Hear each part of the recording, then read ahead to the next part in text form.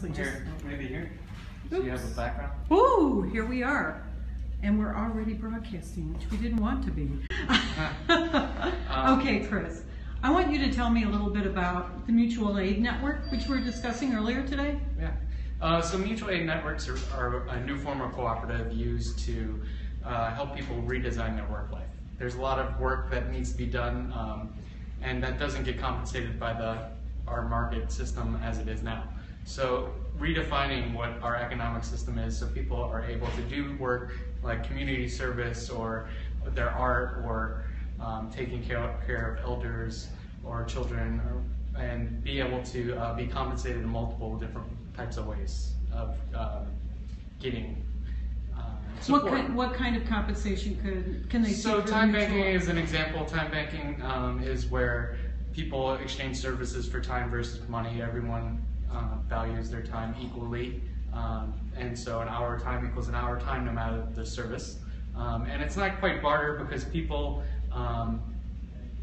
you know, if I helped you for an hour would go into your account, and then that maybe there's not a skill that you want from me that I can provide, but you can go to the network of individuals and use that hour with them. So there's a pay for it aspect to it.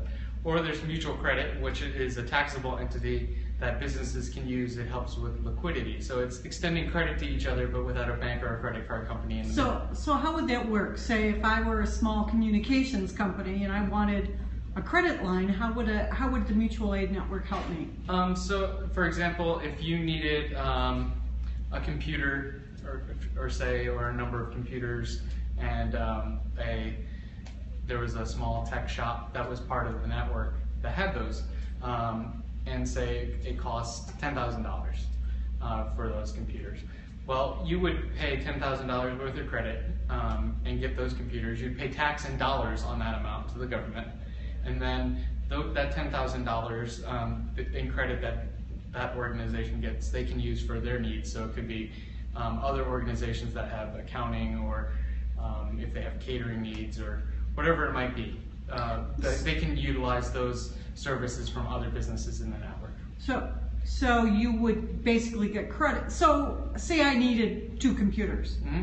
How would that work in the mutual aid network again? Explain that to me. Would a computer company in the network then give me credit for those 2 computers? Exactly. And then I would agree with them. I would put an agreement together directly with them how to pay them back? No, so then you would pay back those services by providing your services to other organizations in the network. Oh, okay.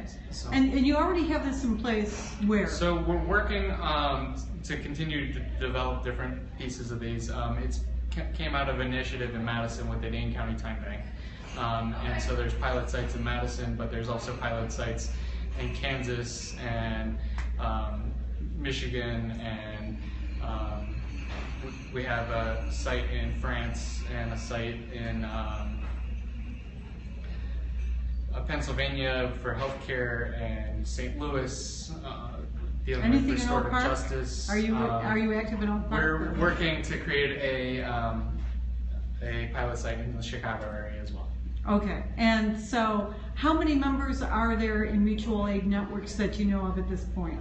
So we're still quite small. We have about probably 50 members that are dues paying members, but we have about 300 people that we actively are involved with.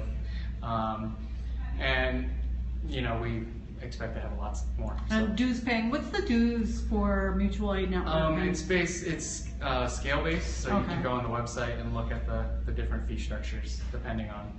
It's based off of income and the honor system about what you can afford to pay. Okay, well, it sounds like an ambitious but worthwhile thing. Thank you for telling me. So please look at our website. It's mutualaidnetwork.org.